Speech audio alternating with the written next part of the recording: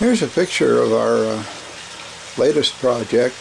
This is what we're going for, so you get an idea of what we're doing. But I did want to document the wing build because I'm trying something a little new, being creative as it were, and see if I can show you what I've been doing here. What I did was stack the foam for the Armin wing to create the camber in the wing a little different. Wanted to try what a vertical piece would do, give it a little strength in that respect, and have a little assistance, shall we say, for the aluminum spar. And this is a 7-inch cord from tail to fold is 6 inches, so hence it's not a 7, it's a 6.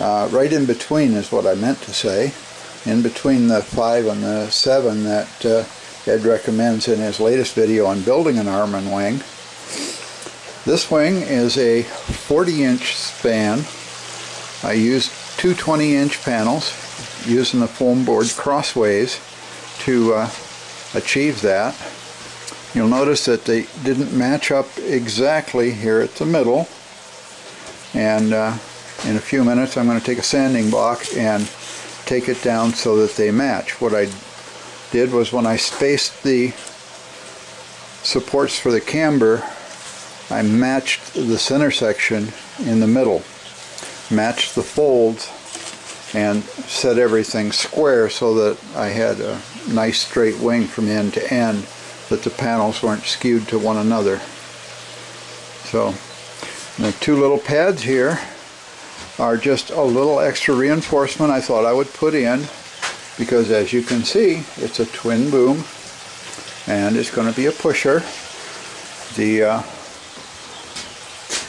motor is going to mount on the tail end of the fuselage here, and I did something else just a little different. I brought the motor mount up to where the motor shaft would be almost perfectly aligned along the bottom of the wing, so that we get a nice neat straight thrust angle out of it, and hopefully get some improved characteristics, pitch, yaw, and roll, having it dead on the lower edge of the wing there. So it gives you a little idea what we're up to.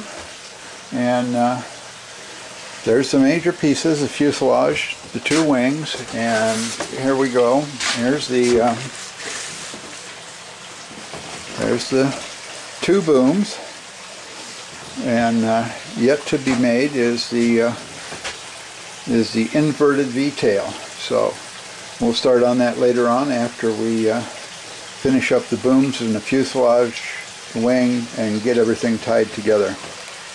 And we'll put a finished video or a final assembly video together and put that up later.